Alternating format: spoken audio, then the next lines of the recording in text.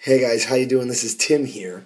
And boy, we had a wonderful weekend at the MTC conference in Oak Brook, Illinois. God was moving powerfully. We saw healings, we saw deliverances, we saw people rededicating their lives to the Lord. I got a chance to speak to the youth group and just sharing the things that God has done in my life about the Word and the Spirit and identity, royalty, healing, prophecy.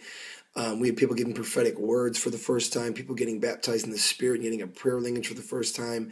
It was just amazing. We had multiple young people give their lives or rededicate their lives to the Lord, and fires were lit, and it was just fantastic. Holy Spirit was moving in power, and I was just so honored to be a part of the great thing what God's doing through the Ty family.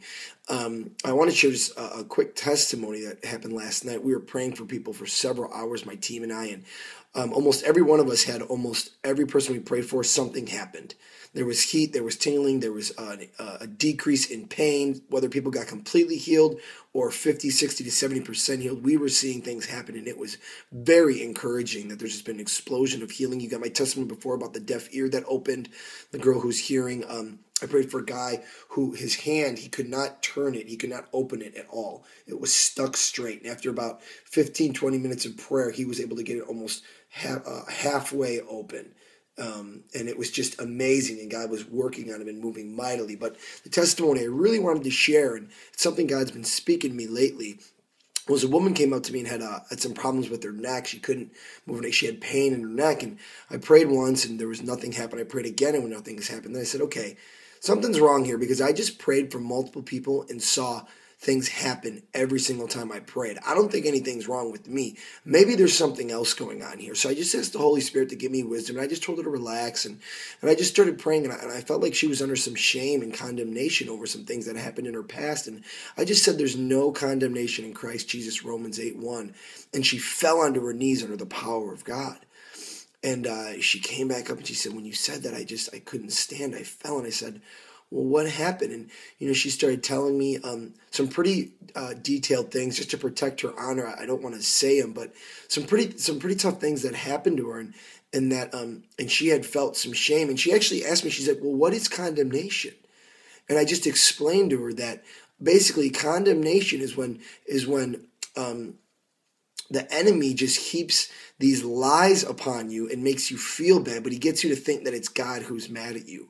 And a lot of people live under condemnation from things they did in their past, and they can't accept that they're truly forgiven and that God's no longer angry with them and that they've been reconciled back to God and they now have peace with God and their sins and lawless deeds are forgiven. And God's no longer mad at them. That's grace, guys. That's the new covenant. Okay, and most people don't know that. They think that when they do good, God's happy with them. They do bad, God's mad at them.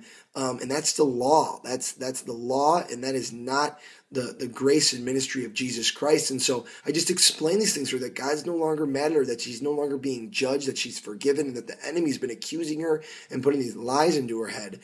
And as I explain these things to her, I'm just sharing these things with condemnation. I just told her to close her eyes, and I prayed for her.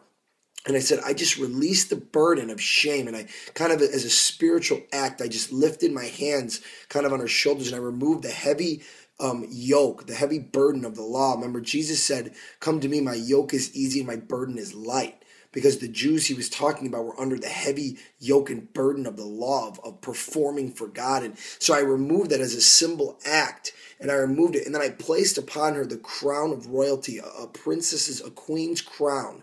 And I put it on her head. And then she shook. And I said, what's going on? And she said, when you put that on my head, everything left. And all her pain was gone. I didn't even pray for her to be healed. But what happened was I broke off condemnation, I released truth, and I spoke identity and royalty into her. And through a symbolic prophetic act, it actually caused that inferior spirit that was keeping her trapped under shame to go.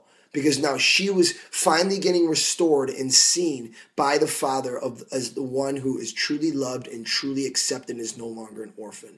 And so what I tell you guys, the healing ministry is is so amazing because sometimes you don't even have to pray.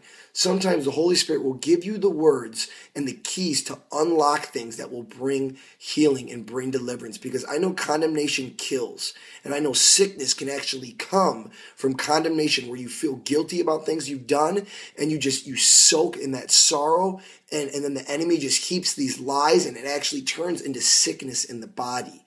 Okay, and 1 John 3:1 says, "Beloved, I pray that you be in health and prosper in all things, even as your soul prospers." Your soul being your mind, will, and emotions prospering.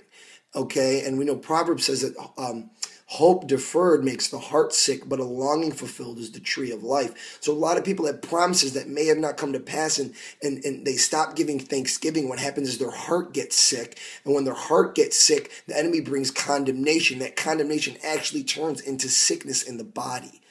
Okay, and so we have to continue to speak grace, identity, and royalty over people, especially those who've been caught under a legalistic, performance-based Christianity, because condemnation really does kill, and the letter does kill, but the Spirit, Jesus Christ, gives life. So I just want you to be here when you're healing. If you pray and something doesn't happen, don't necessarily think, oh, well, God's not doing anything. God's always doing something. We just have to align ourselves with the Spirit and find exactly what the Holy Spirit's doing, and you'll see deliverance. You'll see healing. So I just wanted to bless you guys with that testimony. I pray some of you would take that and run. Stay tuned for all the amazing things God is doing. We just have so many testimonies. The Holy Spirit's being poured out.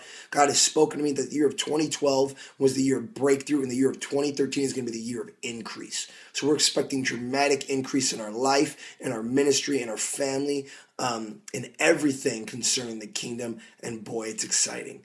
Take care. Thanks so much for checking these videos out. I hope they encourage you. We'll see you again.